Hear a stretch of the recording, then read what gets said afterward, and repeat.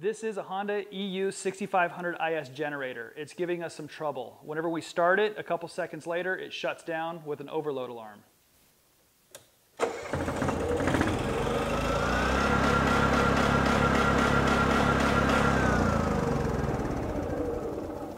This overload alarm is an indicator that the inverter has gone bad. We're lucky here that we have several of these 6500s, so we can swap the parts between the two and isolate the problem. To replace the inverter, you only need a 10mm and a 12mm socket. To get to the inverter, we need to remove this panel. On either side, there's a 10mm screw, a 12mm screw, and then 10mm nuts.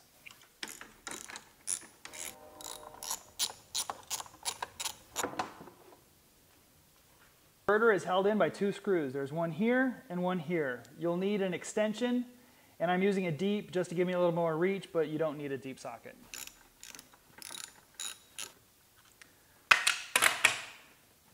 Disconnect all the electrical connectors.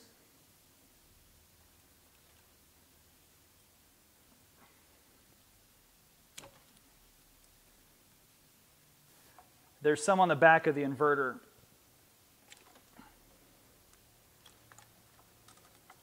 This is the inverter. You cannot service this. It's all or nothing. Even if one of these little guys pops, you have to replace the whole thing because the circuit board's been potted. The new inverter won't come with these bushings and grommets, so you'll need to harvest them off the old inverter. Here's the new inverter. We're going to put the bushings and the grommets in, connect our electrical connections, and bolt it back in.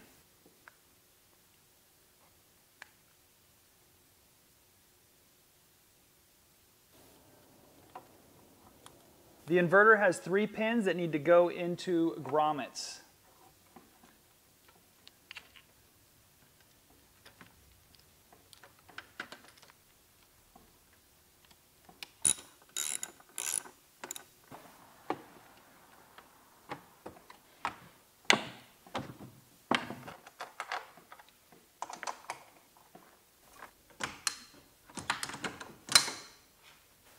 The screws that hold the handle on have 2 washers, a thin washer and a thick washer. You want the thin washer facing the generator.